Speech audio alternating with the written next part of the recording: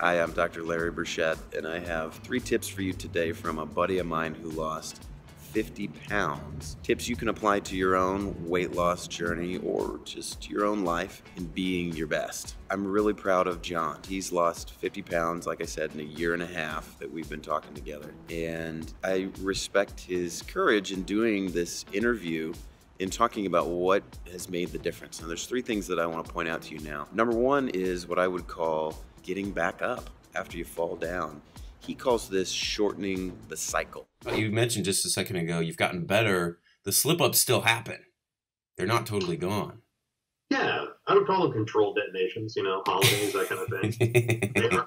It is. It's like controlled demolition. But what it is the cycle shortens. It's like, okay, I'm going to go off, but I'm going to focus on picking back up and not blaming myself and holding myself to such a ridiculous standard. Going like, you know what? Go enjoy yourself. You're going to lose a little ground. Don't worry about that. That's fine. You don't have to have, 900 consecutive days of weight loss. That's not how it works. People who tend to succeed at this don't see it as black and white. So one slip up is not complete failure. The quicker that you can get back on track and get back to your plan, get back on your diet, get back to exercising, the better. We're all human. We're going to mess up. We're going to slip up. The quicker you can get back, the quicker you can be successful. Number 2 is he gets into some real shit. This is not just about macros and calories and carbs, although those things are essential to losing weight and getting the results that you want. But he gets into depression and how he, working with a therapist, identified that there are some times when he goes through lows. Sometimes they're triggered and sometimes they're just random. And understanding his pattern of self-medicating where he felt bad, and so he would eat to feel better, comfort, or he would medicate with alcohol, and both of those would take him off track of his weight goal. Around the fall of last year, I started another slide. So I think it was around the time we went to the Notre Dame Georgia game. And when I came back to Seattle, I had some other travel to do. And by the time I got back, I couldn't refocus. I was just kind of in a lull. And that was when I also started to open up to the fact that sometimes I go through depression bouts. Like, it just happens. I think it's happened for a lot of my life, and I've just never been cognizant of it. So I would treat it in very unhealthy ways. You would medicate it. Oh yeah, alcohol, food, all sorts of things. And that, now that it's, the old Mr. Rogers line, if it's mentionable, it's manageable. So, I see a professional about it.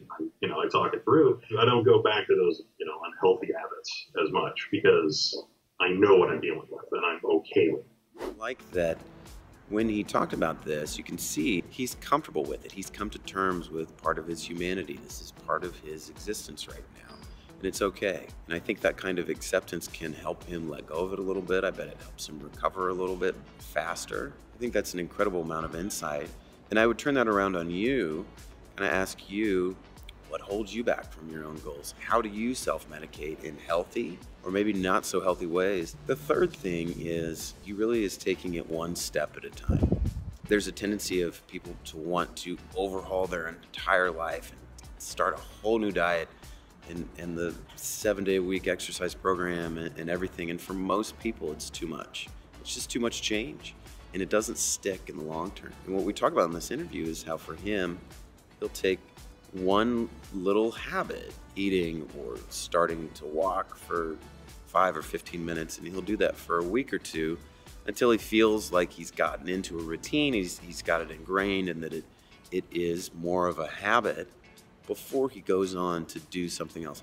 That's great. I think people feel overwhelmed sometimes. They can't do it all, which is a great signal from your body that you're doing too much and you need to do it one step at a time. Like, I was always in a mode of, I'll do it tomorrow. I'm gonna get back on this. We'll find a good time. And yeah. I was always looking for a solid chunk of time where I was going to be in one place for a few months, basically to where I can strip everything out, all the other distractions out, and focus. Kind of like strip to the studs and rebuild from scratch. And, yeah, you keep mentioning focus a lot. It sounds like that's what you kind of put your attention on. Right. And so it was mostly to build routine to where it wasn't taking brain power or willpower to do something. It was I'm going to do this one thing every day. I'm not going to worry about checking off these other 19 things I should be doing.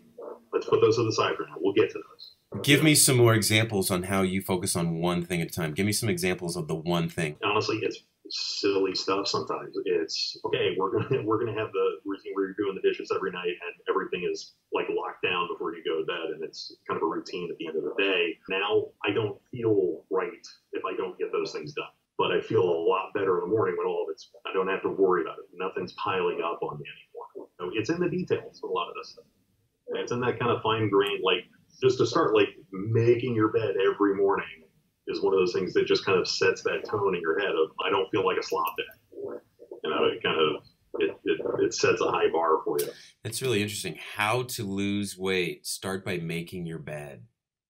But I think you're right about, I think you're so right.